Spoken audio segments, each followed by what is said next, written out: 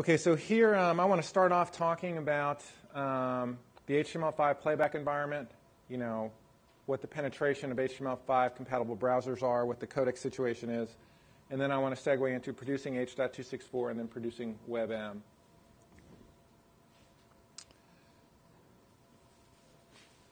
So I always do a bad job anticipating what's going to appear on this screen. This is from a website called Dive into HTML5. So the URL is Dive into HTML5. It's a very, very useful website when it comes to all things HTML5. And what this particular table is showing is codec support by browser version. Okay, so the vision, of course, for HTML5 is we have plug-in free playback in the browser of our video files. All right, so that's kind of the promise. That's what we all want. What we see here, to kind of summarize it for you, is that there's some support for Ogtheora, and the only browser with significant penetration right now that still uses Ogtheora is Firefox 3.5 and 3.6. So there's still probably 3 or 4% of the people out there using this browser that if you're using HTML5 as the delivery method, you can only reach them by producing an Ogtheora file. Now, H.264 is the codec that's been used by Internet Explorer 9 and Safari, and as well as being available on the iPhone and Android. But so far, it's not integrated into Opera. It's still in Chrome, but Google says they're going to take it out. Of course, they said they were going to take it out last January. So January of 2011, they said, we're going to go with our industry standard, open source, free codec, and then they never did anything about that. So, I think it's a pretty safe bet that Chrome will continue to play back H.264, but you don't get Firefox. Mozilla has said they may consider H.264 because they know that they're, I think, losing market share because it's an important codec. But if you're an Opera user, you may never get H.264. They're a very tiny company. It costs $5 million to integrate H.264. Mozilla can afford it. Opera probably can't. So, and then on the WebM side, WebM is the free codec that Google offered. They bought it from On2, and they put it together with Vorbis. And in terms of support for WebM, it's in Internet Explorer 9.0, but you have to download a plugin to play WebM. So it's not natively in the browser. It's in Firefox 4.0 Plus. It's not in Safari, and it's not on the iPhone. So if you're trying to use one codec to deliver via HTML5, you can't do it. In fact, if you want complete penetration over all HTML5 compatible browsers, you need to have 3 versions of your encoded file. So that's kind of the reality of codec support as it exists today. And then go back to my presentation. And then here's the reality of browser market share. I mean, when you, and I'm not here to push Flash. I mean, you guys want HTML5, that's why you're here. But the main benefit of Flash is it's got 96, 97% penetration. So if you came to this conference and you said, I'm going to stop using Flash, I'm going right to HTML5, that's what I want to do. This is a browser market share, I think, within the last week or so. And it's from a website called netmarketshare.com. Excellent site. All this is free. If you want to dig down into the numbers a little bit more, you have to pay some money. But what this shows us is the total current market share of browsers. So what we see is Internet Explorer 8, which is not HTML5 compatible, is at 27%. And we see that Internet Explorer 7 and 6 are at a combined 11%. So best case, 38% of potential viewers don't have an HTML5 compatible browser. So best case, meaning if every other browser out there is HTML5 compatible, you're going to reach 62% of target viewers via HTML5. Okay, now the mobile market is completely different. There's 100% HTML5 support in iOS devices, 100% HTML5 support in Android devices. but the desktop market is not there yet. And I think it's very important to recognize that this is where we are. Because if you implemented an HTML5 only strategy today without fallback to Flash, you would lose at least 62% or 63% of potential, or I'm sorry, you'd lose at least 37% of potential viewers.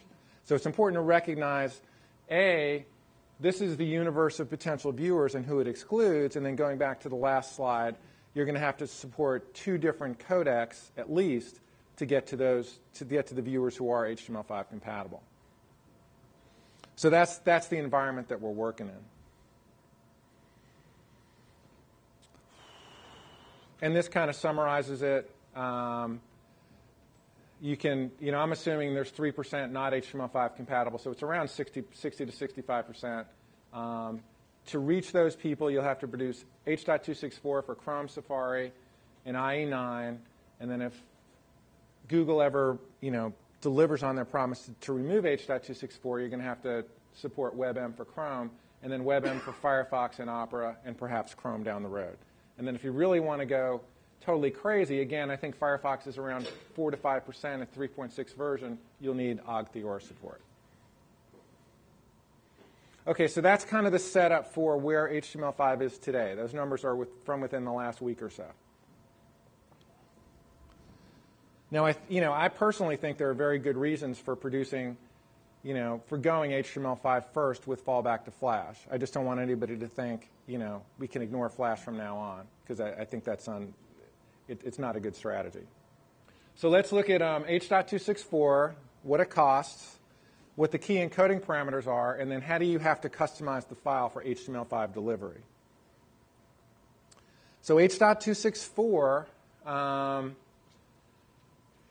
is a codec that was jointly adopted by the ITU, which is kind of the video conferencing track, and then the ISO, which is the MPEG track, and then that's computers, photography, those two, those tracks there.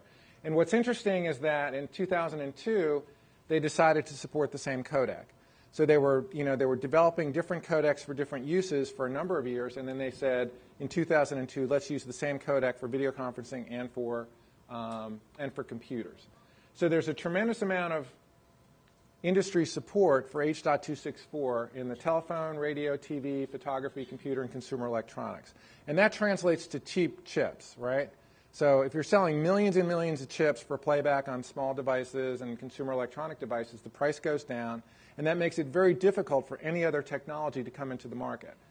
And that's why, WebM is kind of a cool idea, open source, free, we like all that. But the reality is H.264 has been used and will continue to be used in markets far beyond the streaming video market. And by the way, it's the only codec that's been used by, Adobe, Microsoft, and Apple. So H.264 has tremendous momentum. It's not going away anytime soon, and I think most people know that. I mean, WebM was announced with wonderful fanfare, probably 2 years ago now, and I think it's still a very small percentage of videos on the web that are not generated by YouTube. Okay, one of the reasons I think Google decided to bring WebM out was because 2 years ago or 2.5 years ago, when they did, there was still a chance that there would be a royalty for H.264 for delivering free internet content with H.264. And then what happened after Google launched WebM is that the MPEG committee, who controls licensing for H.264, basically came out and said there'll never be a royalty for free internet delivery for H.264 video. So if you're delivering free internet video, there's never going to be a royalty. On the other hand, if you're delivering for subscription or pay-per-view, there may be a royalty obligation. And that may go back several years because that royalty obligation has always been in place. So if you're delivering under those profit models, it's a very good reason to start looking at WebM. Of course, WebM can't get you on iDevices. Can't get you on Android devices. So you're kind of stuck. If you want to reach everybody out there, and mobile is becoming increasingly important to all video producers, you almost have to support H.264 because iDevices don't play WebM. And I put this up here just to kind of highlight the point as to why Opera, very small company, very good browser, they may never be able to support H.264. Mozilla, their revenue, last time I looked, was in the 80 to 100 million range. They can afford it. They're a very profitable nonprofit organization. And we may see them adopt H.264 in the next, they said they're thinking about it, but they haven't, reached a conclusion that I've seen. Okay, what is an H.264 file? I mean, basically, there are compression technologies and there are container formats. Okay, so you can encode a file in H.264 and then put it in an MP4 container format or wrapper, and that's the standard format for the MPEG-4 specification. You can put it in an MOV file, which we all know is a QuickTime file. You can put it in an F4V container format, which is H.264 for flash. You can even put it in an MPEG file.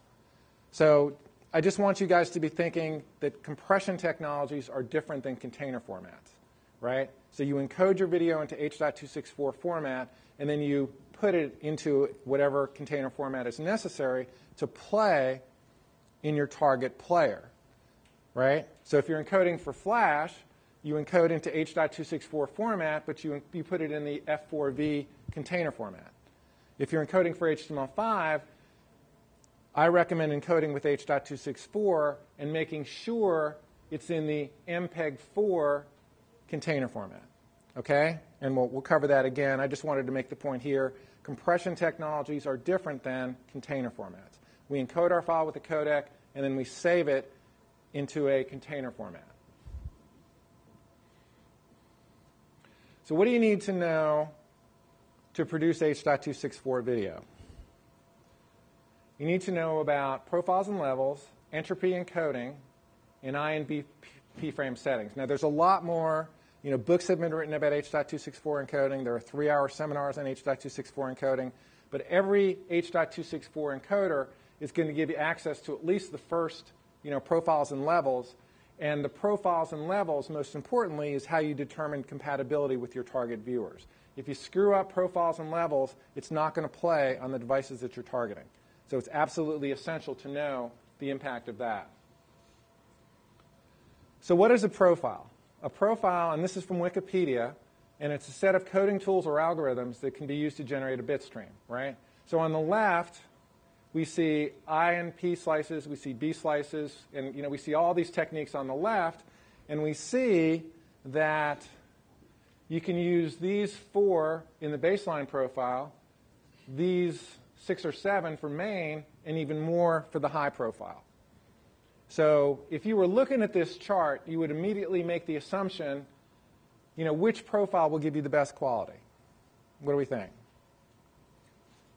We would think the high profile would give us the best quality. What's the downside of the high profile? What would we assume about that? Pardon? No, not file size. What? Not many devices will support it. Not many devices will support it because all those algorithms make the file harder to play back. So the reason the MPEG-4 committee created profiles was so that could standardize on levels of H.264 playback that would play back on devices like this. So basically, if I'm a manufacturer like Apple, I say, I want H.264 on my iPhone. And let's assume this is an earlier iPhone. But I can't really afford to put a really big chip. It's going to burn too much power. It's going to cost too much if I put a really big CPU in there. So I'm going to use a low-power CPU that will only play video encoded using the baseline profile.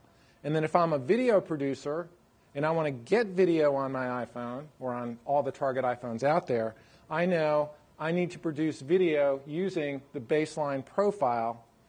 Otherwise, it's not going to play. So high-level messages. Know the target profile that's supported by the target devices that you're trying to get your video to. And then levels just kind of take that one step further. Levels define bit rates and resolutions within a profile. And all these charts are available in Wikipedia. The key point is, as I said, profiles and levels exist so manufacturers can build devices with varying power to support H.264 at different levels.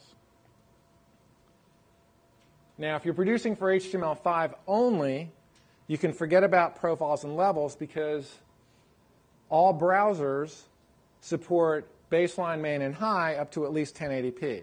So you don't have to worry about profiles or levels at all if you're producing for the computer. Where you have to worry about it a lot is when you're producing for computers and iDevice playback or Android playback. Okay, so starting about 3 or 4 years ago, everybody started thinking, well, gosh, I know I want to get playback on computers, but I also want to get playback on mobile devices. Wouldn't it be great if I could create one set of files that plays everywhere? It's really easy to say, okay, I want to produce for iDevices. I want to support the first generation iPhones, so I'll just produce video using the baseline profile. And then I'll produce a whole different set of videos for Flash or for Silverlight on the computer desktop. But I think most producers are moving more towards, I want to produce one set of files that I can send to every target viewer. So the general rule, if all you care about is computers, then produce using the high profile. If you care about computers and mobile devices, you've got to produce to the lowest common denominator. So again, if you're producing for computers and the iPhone, the first generation iPhone, you're limited to baseline profile. So the big question, it's an interesting question. So you're thinking, okay, well, high profile for computers, baseline for mobile devices, how much difference is there? Should I have a two-file strategy? And I had a client within the last 6 weeks ask me that question. They said, I want to create a file that I can play on mobile devices and I can also play on computers. I don't want to encode twice. I just want one file. What do I lose if I produce a file using the baseline profile and use that for both? And it was an interesting question because 3 or 4 years ago when I started looking at H.264 and teaching courses in it, I did a lot of comparisons, and the difference between the baseline profile and the main profile and the high profile was very dramatic. And I did those tests again, and this was a different client. It's Paintbox Art. They're a big art company, hundreds of thousands of videos streamed in the UK. It's a real production file, so it's not a test file. And I said, okay, let me encode to approximately the parameters used by CNN using the high profile and the baseline profile, and then let's see who can tell the difference. Okay? Now, you would think there would be a dramatic, striking difference between the two. But let's take a look. And this is available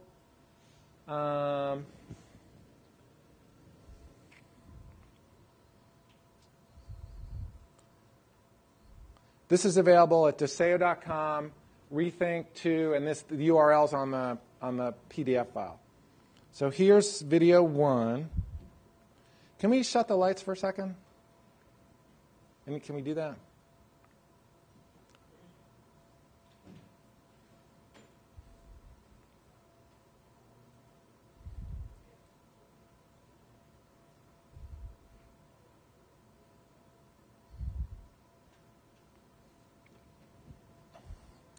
It's still able to be controlled, and it's going to stay. It's spreading slightly here and there, but it's able to be controlled a lot better than you can here.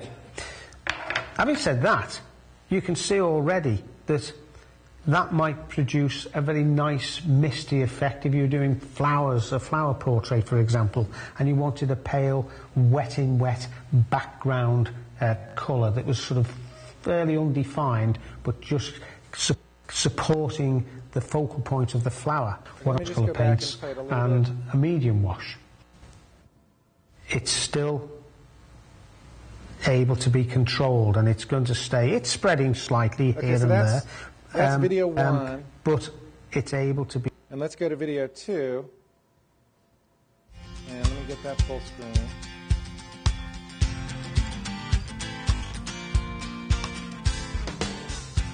Now, I'm often asked, what is a watery wash, or what's considered to be a watery wash, what's considered to be a strong wash in watercolour paints, and a medium wash.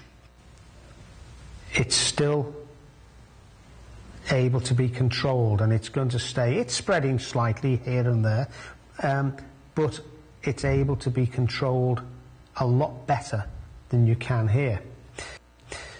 Okay. Having said that, anybody have any observations? You can turn the lights on again. Anybody have any? Who thinks video 1 is the high profile? Who thinks video 2 is the high profile? Okay, so video 1 is the high profile. Video 2 is the baseline profile. If you scroll down further on the page, you can see this is, and I wanted to use a production video because I thought it was most relevant to do this video, not with the test file, but with the video that's actually being used. So this is the video file at CNN type encoding parameters. This is the file encode, and I also wanted to use different encoding tools. So I did these both with Squeeze because he uses Squeeze. And then this is the actual encoding parameters that are used by this producer. So it's 848 by 40 at 356 kilobits per second, which is extraordinarily low for a video of that resolution. At this resolution, Apple publishes at around 2 megabits a second. But because he shot very well and because it's a very compression-friendly setup, we got very, very good quality at this data rate. And this is what he uses to distribute his video today. And you can check out, I won't show these video files.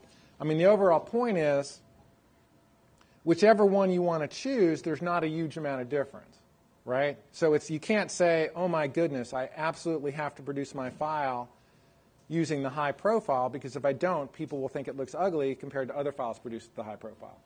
And so you can go to this web page here. I wrote about this on my own website at streaminglearningcenter.com. This is where I compared different files from different encoding tools. This is my test file. So this is a file produced at 640 by 480, 2997 frames per second. And the bits per pixel is about 0.05. And we'll see what bits per pixel means in a second. But we see the baseline profile on the left, high profile on the right. Can we cut the lights again, please? And again, you can see this much better if you download the presentation. Obviously, it's going to look more clear on a PDF. But we're not, this is a very, very, it's kind of a bellwether frame in my test file because it combines the end of a very high motion sequence. This guy is doing a flip with his skateboard, but there's a lot of detail. So you can really see when the codec isn't doing a great job, and we're seeing, it's high profile on the right, baseline profile on the left, and they're almost indistinguishable, right? So, and then here's another example using different encoding parameters. And here we see baseline, main, and high. Again, there's just very little difference between these clips. Now, this was the most aggressive comparison that I did. This is 640 by 360 at 240 kilobits per second. And you do see a significant amount of difference here and here, with the detail in the window. So again, this is a high motion shot. We're panning across the stage. And this is the only comparison that I did where I saw a substantial difference. Again, it's a very aggressive encoding, very low data rate for that resolution. And we did see a difference there that, you might, in this configuration, say, OK, for computers, I want to do high profile. For devices, I'll do baseline profile, because there may be enough difference there to justify doing two files.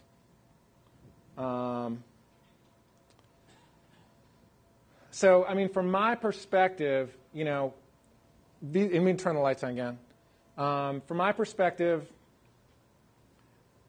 what creates the quality in an encoded file? What are the parameters that really matter? We just saw that the high profile and main profile and baseline profile doesn't yield that big a difference.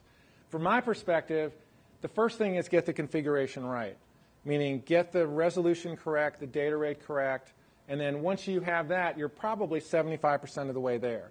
I mean, most of the customers who send me ugly video files, they're ugly because the data rate's unreasonably low, right? So it's like, raise your data rate $300, please.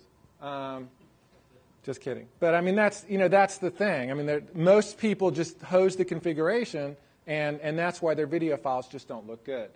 Once you get the configuration right, you've got to choose the right codec, and H.264 is the right codec, and WebM is the right codec too. I mean, they're very, very close in terms of quality.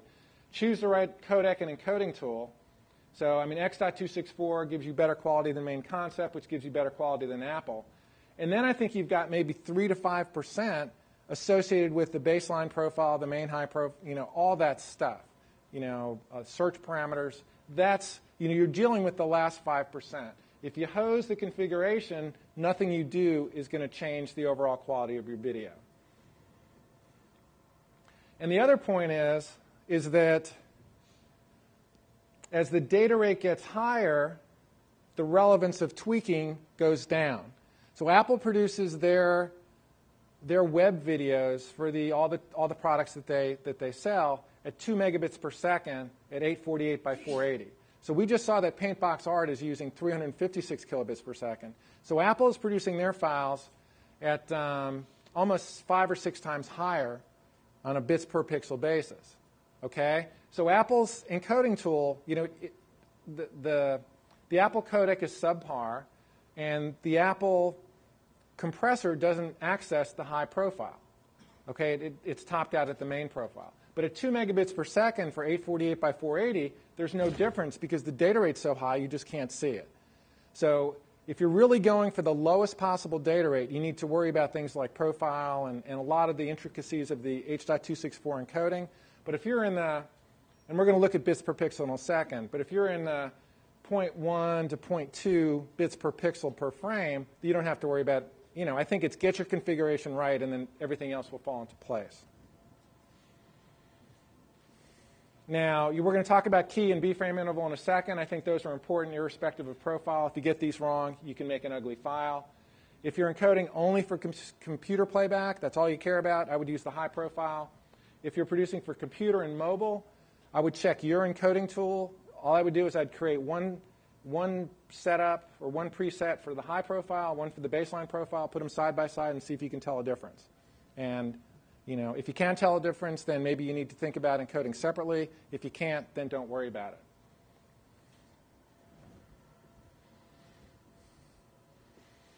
Again, focus heavily on finding the best configuration for your video. Don't mess up the deinterlacing, the aspect ratio, and bitrate controls. And, after you get all this stuff right, you've got maybe between 1 to 5% of quality to mess with on H.264 encoding parameters. Okay, so I'm basically saying get the configuration right. What do you need to understand to do that? So what you need to understand is the bits per pixel. And let's look at an example. So this is a file produced by Accenture.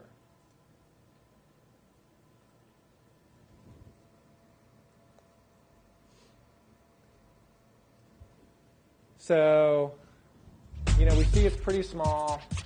Quality looks pretty good. My name's Julie Adams, and I lead Accenture's energy research team. We zoom to full screen, it's going to look pixelated. And each quarter we produce an update on energy trends. Because we're at full screen. The main trends we're seeing in the energy industry so that's Accenture. Are around... And this is Deloitte. It's time for Insights, a video news production of Deloitte LLP. So we see this one's a little bit bigger. Sean O'Grady. But we also see pixelation here. Hello and welcome to Insights. Today we're checking in on the we see a way too happy guy here. And what opportunities it may hold for investors and lenders. So the question is, which consulting firm are you going to use? Which firm are you going to take consulting advice from? Accenture or Deloitte? So if we, tough to tell looking at the videos. Here's the video parameters. We see that Accenture produced at 322/180 at a data rate of 1,500 kilobits per second, which seems pretty high, right? A pretty small file, pretty high data rate. And then we see that Deloitte was at 720 by 392 at a megabit per second. Still pretty high. And then you're still thinking, well, gosh, how do they really compare? And then if you throw in bits per pixel, you see that Accenture is producing at a bits per pixel of 0.868, and Deloitte is producing a bits per pixel of 0.127. So what is bits per pixel? It's how much data is allocated to each pixel in the frame. Okay? So if I tell you that CNN produces at around 0.1 to 0.12 bits per pixel, you can look at this and say, well, Deloitte's pretty close to having it right, and Accenture is just way too high. Okay, so bits per pixel are it's a very effective metric for comparing videos produced in different resolutions and different data rates. And then how do you get bits per pixel? There's a tool called Media Info. Who has Media Info here? I mean, it's a free tool. You can download it here. It's available for Mac, Windows, Linux, and it will give you the bits per pixel of any video file that you analyze. Okay, so it's a very convenient tool. I have it on all my computers. What are the bits per pixel values that we think are appropriate? I've kind of grouped these in 4 classes. These are the sub 640 by 360. This is 640 by 360. This is the next level, 768 by 432, and this is 720p. Okay, so these are files produced within the last week by all these websites. And what we see is below 640 by 360, the average is around 0.133. So we can look at the Accenture video, and just by knowing that number, we can say, man, these guys are just way off. The data rate is just way high. They can cut that to, probably to, they were at 1.5 megabits per second. They can probably cut that to 300 kilobits per second, and it will look identical to what they're producing with now. And then we see that, the average here for these websites is around the 0.159, and then we see it gets smaller here, and it gets smaller here. So the rule of thumb for me is that in the 640 by 480 or 640 by 360 range, anything between 0.1 and 0.2 is probably correct. ESPN, very high motion video, they're at 0.203. So that's, they've got sports, right? So anything above 0.2, unless your video is exceptionally high motion, is going to be too high. If you're doing talking heads, CNN, they're in the 0.12 range. So if you're doing seminar videos, you're doing interview videos, this is a more appropriate number. And then as the videos get larger, codecs get more efficient, you can get the same quality with a lower bits per pixel value. So here we see 0.159, here we see 0.134, here we see 0.056. This video doesn't look any worse than these videos. It's just at larger resolutions, both H.264 and WebM gets more efficient, so you can encode to a lower bits per pixel and get equivalent quality. And then in business, again, if we were looking at, and not to beat up on Accenture, these were just 2 videos that I found. A lot of the consulting firms just get it wrong, right? I mean, if CNN is at 0.12 and they're doing news videos, you probably don't need these data rates to get equivalent quality. And then, Deloitte, here's the Apple video. The video that I produced for the Paintbox Art client was at, same resolution, 848 by 480 at 356 kilobits per second. Apple is at, 2 megabits per second. I think that's too high, but, obviously Apple is projecting an image and they want absolute top quality, and I think they're using their own encoding tool, which is just subpar. And then Intel, we see, these ranges look pretty reasonable to me. In the 720p range, at 720p, YouTube is around 2 megabits a second. Okay, so Intel is pretty aggressive here. The video looks pretty good. At 848 by 480, they're about half the data rate as Apple, and they're still getting good quality. So when I talk about getting the configuration right up front, this is the number that I focus on. And, it's what I recommend everybody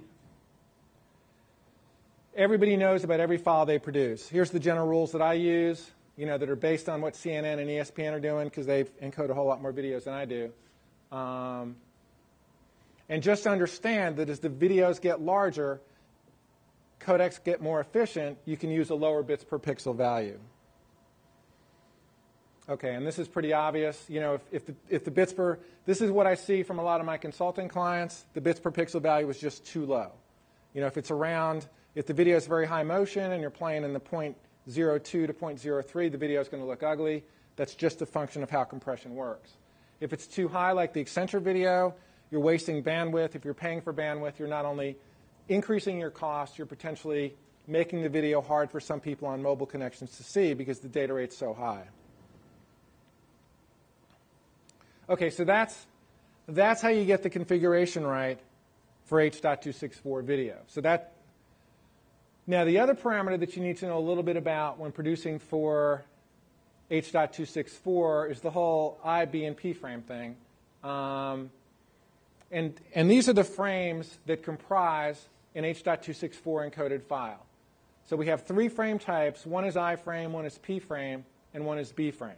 So this is an I frame here. And an I frame is encoded totally self-referentially. It doesn't look at any other file to encode that file. A P frame can look backwards. So this is a P frame. It can look backwards to preceding I frames or P frames. So this P frame could look for redundancies with this P frame and with this I frame. And then a B frame can look forward and backwards for redundancies. Okay? So what do we know? What is the least efficient frame from a compression standpoint?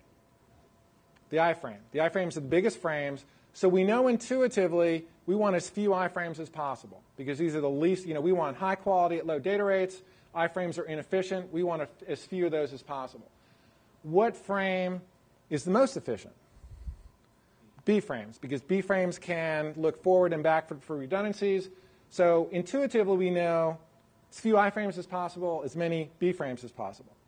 Now, B frames are not used in the baseline profile. We saw the differences between the baseline and the advanced profile, very little quality difference. So I don't want to overstate the benefit of B frames. But, that's how they operate. So what do you need to know about keyframes? If you're at dinner tonight and your spouse asks, what did you learn in that seminar about keyframes? The only thing you need to know is that you want one keyframe every 10 seconds or so because playback always has to start on a keyframe. So if I have a viewer drags the mouse over to this frame and wants to start playback, where does the video playback have to start? The video playback has to go all the way back to here because that's the first complete frame. And then it's got to play all these frames to get to this frame, and then it can display it. So you want regular keyframes in the file so that you can have some measure of interactivity. Okay, you want people to be able to scroll through the video and have playback to start pretty promptly.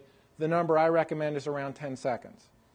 And then you also want iframes at scene changes. So if I change the camera angle here, it would be lovely to have a high quality frame here so that all subsequent frames that refer to that frame get the best quality.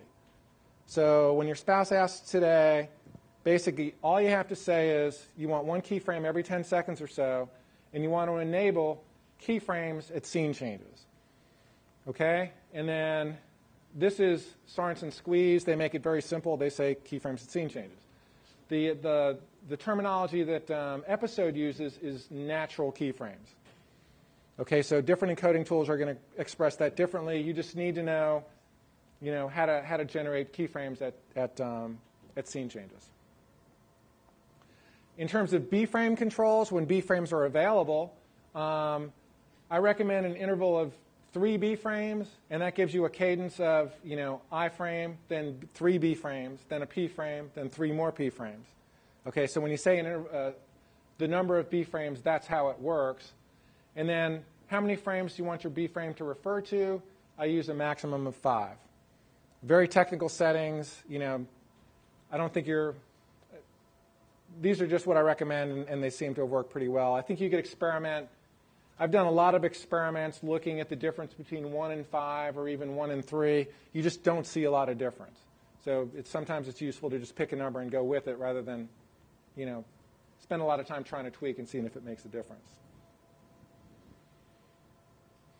Okay, beyond this, the H.264 encoding options will vary greatly among the tools. If you understand the profile and the configuration and all that stuff, you'll be 95% of the way there. Apple Compressor, if you're targeting the lowest possible data rate and the highest possible quality, is a bad choice. Okay, it's not dramatically different. I think they've improved the codec a little bit, but it's just not going to give you the quality you can get from a Squeeze or an Episode or an Adobe Media Encoder. In terms of the thing about H.264, because it's a standard, there are different developers who produce their own H.264 codecs. The X.264 codec is an open source codec. That's the best quality that I've seen. Main concept is second, and then Apple falls behind that. So know the H.264 codec used by your encoding tool. Squeeze has gone to X.264. Episode is going there. They're there with their command line. They'll get there with their GUI. And we're seeing a big movement away from main concept because I think the quality is just not as good as X.264. Some tutorials I've done that are available online. You've got, here's the URLs. The one, if you want to review what we talked about today, the key parameters for a profile. This is about 2 years old, and you'll see in those videos big differences between baseline and advanced and B-frames, but those differences have gone away. I'm not really sure as to why, but they've gone away. So here's our pithy summary. If you're producing H.264 files for HTML5 delivery, use the MPEG-4 container format. Produce MP4 files. If you produce an MOV file, the browser may think, hey, that's a QuickTime file. I'll load the QuickTime player. Or if you produce an F4V file, it might think, well, gosh, it's a Flash file. Let me load the Flash player. And then if you're producing for computer only, high profile, CABAC enabled, and then the B-frame and reference frame we talked about. Computer and iDevice, you've got to produce a file playable on the lowest common denominator. I think at this point you really have to consider just using baseline for both mobile and for desktop, because I think you get nearly equivalent quality with a lot less hassle.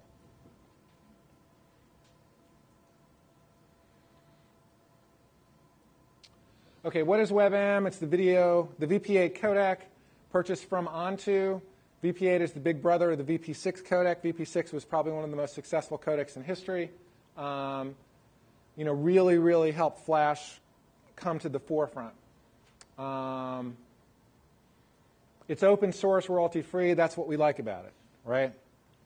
No royalties, irrespective of how you're distributing it. Browser support. It's native in Chrome, Opera, and Firefox via plugins, Internet Explorer, and Safari. As far as I know, it's not playable on iDevices. Now, I think WebM, I've done very extensive quality comparisons between WebM and VP8. The quality is very, very good. It comes very close to what you can get with H.264, if not matching it. The big issue with WebM is just where can you play it. It's a great codec, but it's just not playable in as many places as you want. A lot of encoding tools. I looked at 3 of them for a streaming media review. You can read at that URL. All of the free kind of website-ish tools that you can download or encode online, none of them worked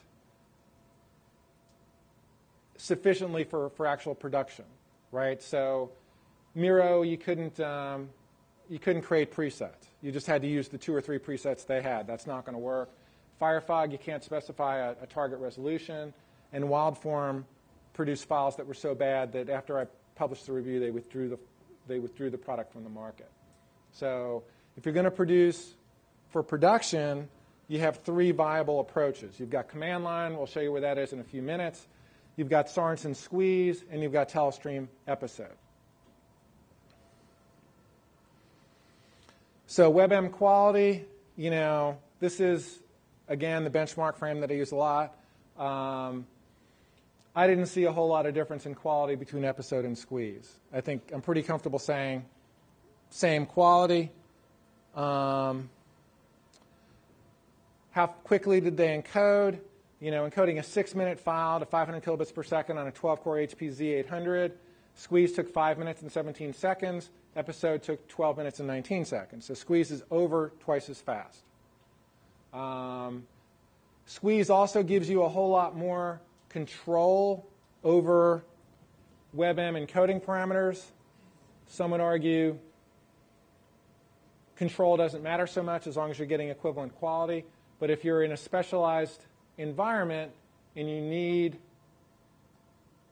extensive tweaking controls over over WebM squeezes your tool. So this is version 8.5. It's brand new.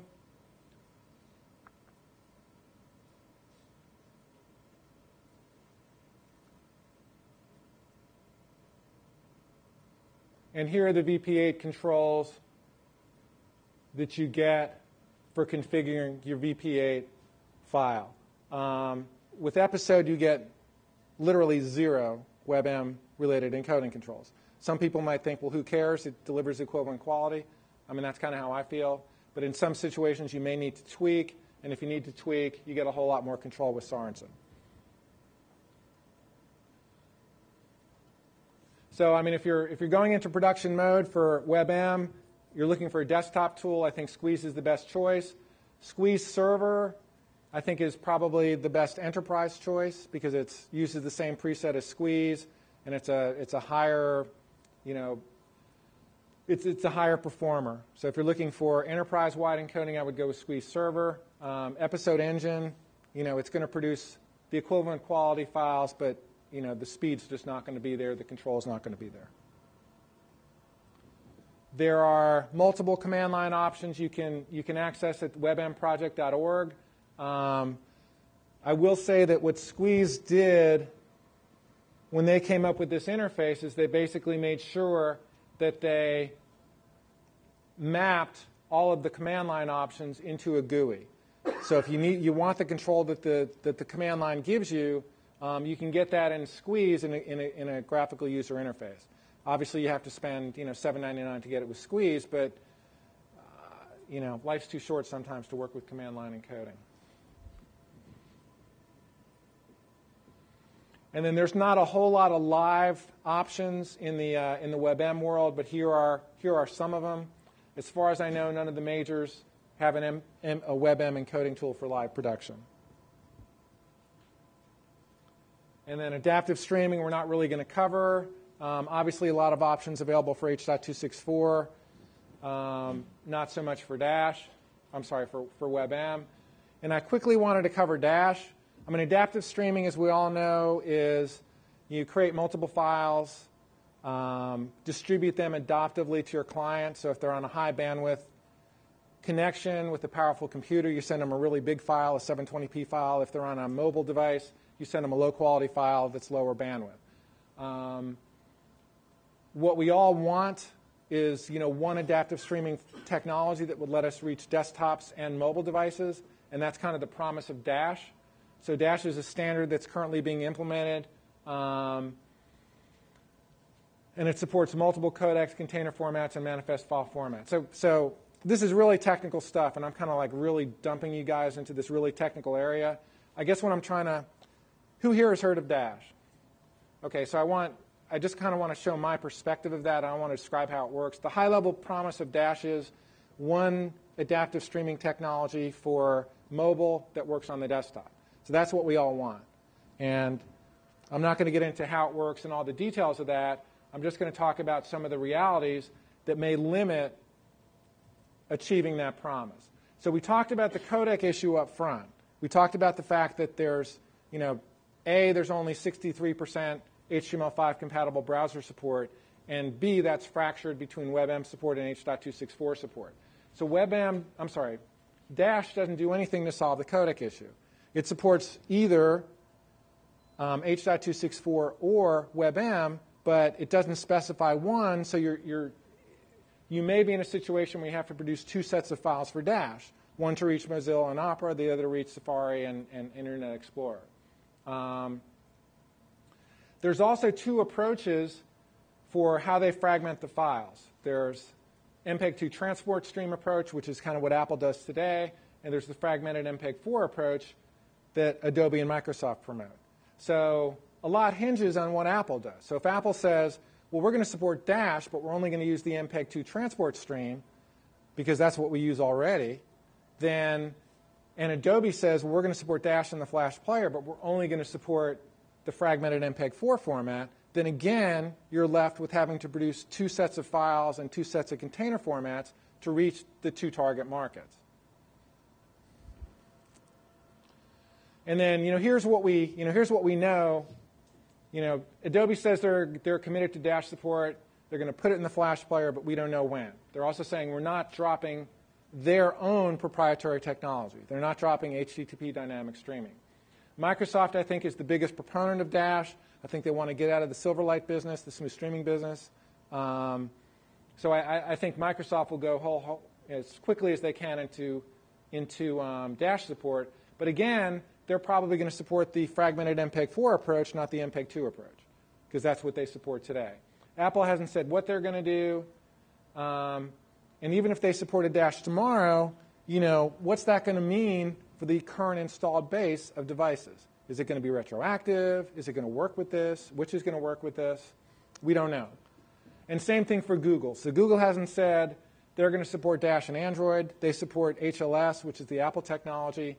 So the bottom line is that Dash sounds really good, but there are some critical issues that need to be resolved before it can end up being a panacea. What we want is one set of files that can serve multiple targets, mobile and desktop, and Dash is really far away from being able to deliver that today.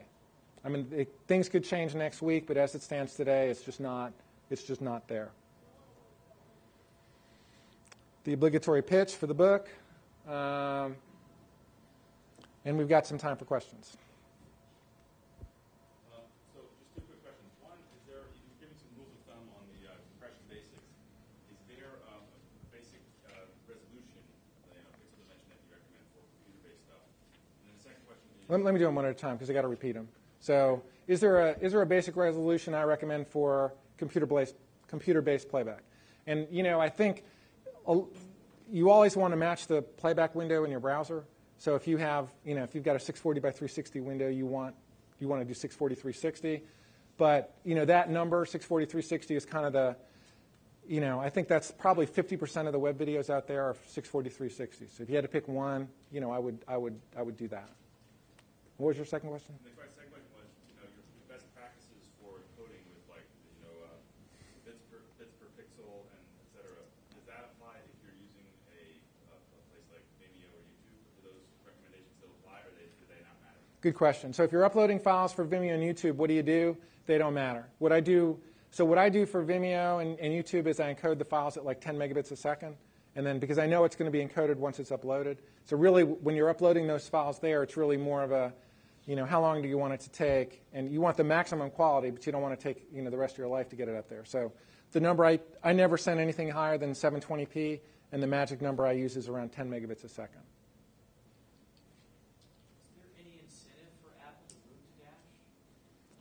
Is there any incentive for Apple to move to Dash? I mean, I would argue that there's a disincentive for them to move to Dash because they are in such a dominant position that every one of us, if you wake up in the morning and say, I got to support the desktop and I got to support iDevices. So if Apple supports a standard, all of a sudden they're not in control of it anymore. They control HLS precisely. So I think they would be disinclined to support it because that makes, if they support it the same way Android does, then all of a sudden, there's no difference between the Android and the iOS platforms when it comes to video playback. So Apple's a great company. I think they're ferocious in doing what's best for them, and that's their right. I mean, they're in it for profit, but unless they're thinking about the greater ecosystem as a whole, which I don't think they do, I don't see why they would adopt Dash in the short term. They may do it tomorrow, but